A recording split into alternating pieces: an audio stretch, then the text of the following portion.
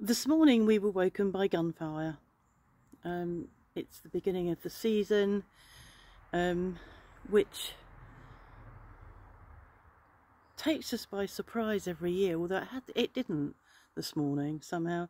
I was out here last night trying to film or record the stags bellowing. They were really close over the other side of the main road, really close, bellowing to each other, you know, and it went on for a couple of hours, but I couldn't really do it. It just didn't come out very well on film, so I've deleted it.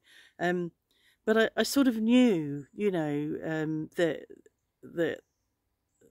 they were going to be at risk today. I was woken earlier by dogs, and I could hear dogs out over there, but the hunters can't actually start shooting until after 8 o'clock. So I think I probably heard the dogs around about 6 or 7 o'clock this morning.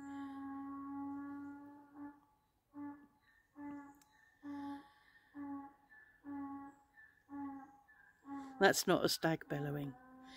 So yeah, it's such a shame, you know. I love hearing them. I love hearing them calling to each other, bellowing, and you know, whatever they're doing, rutting, and I know that, you know, their life is going to be at risk now for the next few months. So it's a shame. We went to the vernissage in San Pier de Maya yesterday, and you will have seen that video. Where are we? I can't even think about what you're going to see. Anyway, you will have seen the video. It's Sunday morning, and you won't get this till Monday evening, I think. So I'm a bit ahead of myself with the vlogs.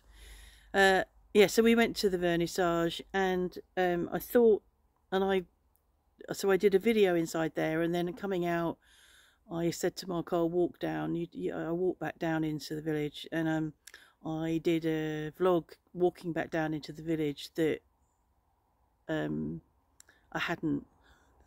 The camera was on pause, so I really peed off. You still got a nice flavour of San Pier de Maya, but you missed some stuff, which is a shame. But Tompi.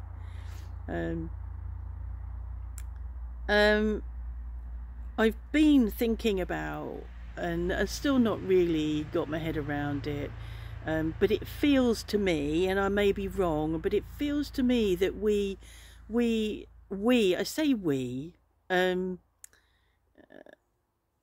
don't think I do, but there seems to be this whole culture of vilifying women, and I don't think that same culture is around men, and I could be wrong.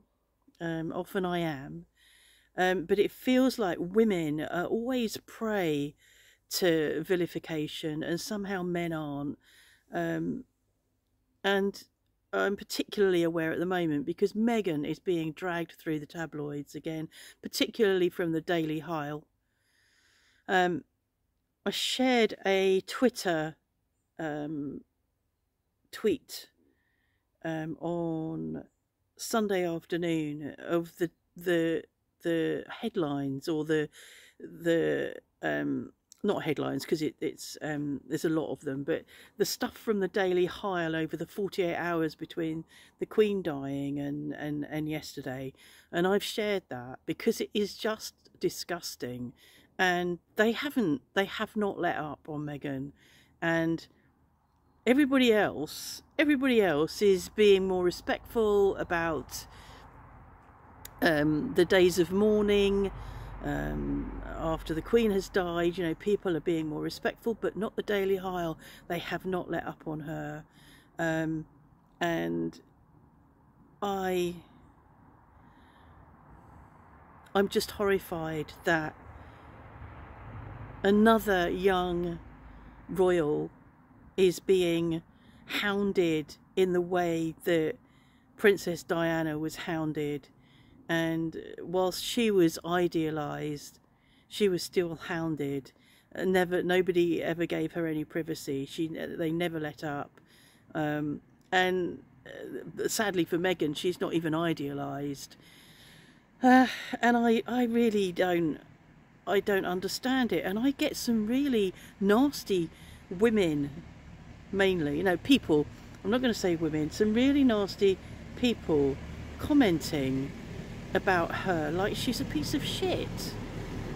And I think, where do you get your news from? What are you reading? Drive-by a tractor. What are you reading? And why do you believe that bollocks? Why?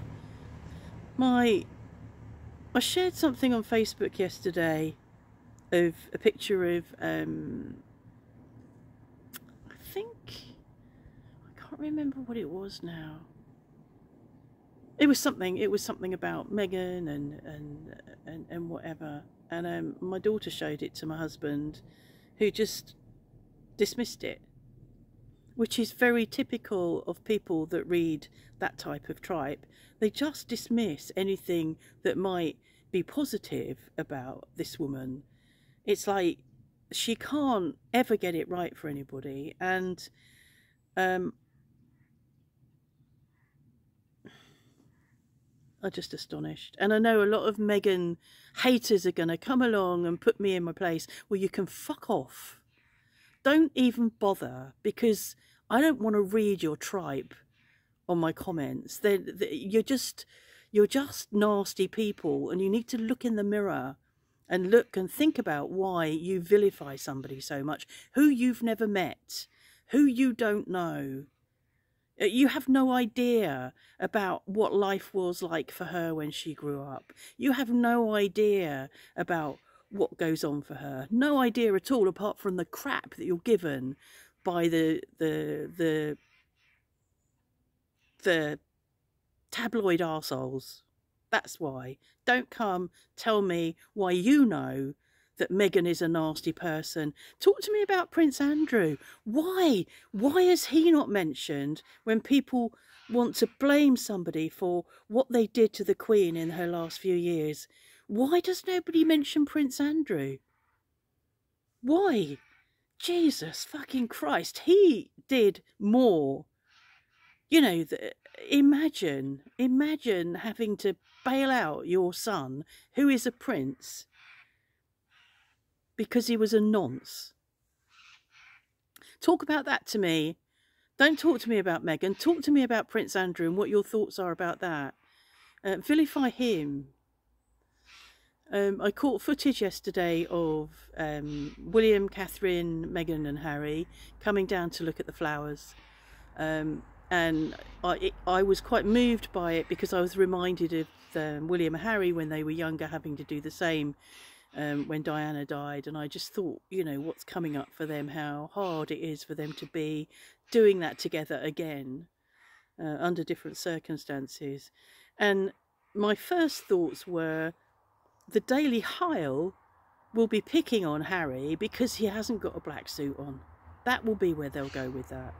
And I might be wrong, but I'll bet 99% that I'm right. They're fucking bastards. Yes, I have been banned from Tattle. No, I don't care. No, I'm not going back. No, they wouldn't let me back anyway.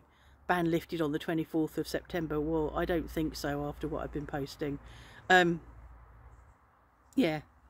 Well, it doesn't really matter. That's not really important, is it? It's just an internet forum that I got drawn into, and I wish I hadn't really. It's not always a nice place. Well, it's not really a nice place to be. So,